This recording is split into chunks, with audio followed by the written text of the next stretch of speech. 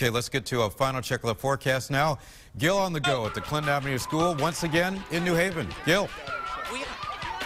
All right. Yeah, we're very busy here taking a look at the latest weather information for what will turn out to be an okay afternoon today and tomorrow. Clouds come in on Friday, and then we are expecting some rain. But again, we're optimistic that the rain's going to move out pretty early on Sunday, so we'll salvage much of Mother's Day, although it may start with some heavier rain earlier in the day. So some better news. Not completely sunny, but some better news coming up for Mother's Day with the heavy rain getting out of here around 8, 9 in the morning. Of course, Fred will have more coming up at 5 tonight.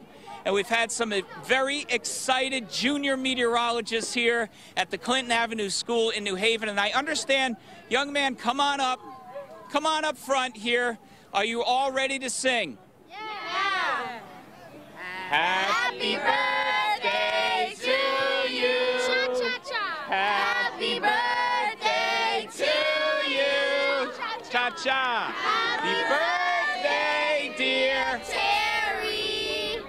Happy birthday to you! Cha-cha-cha! All right, we're out. Wave, everybody.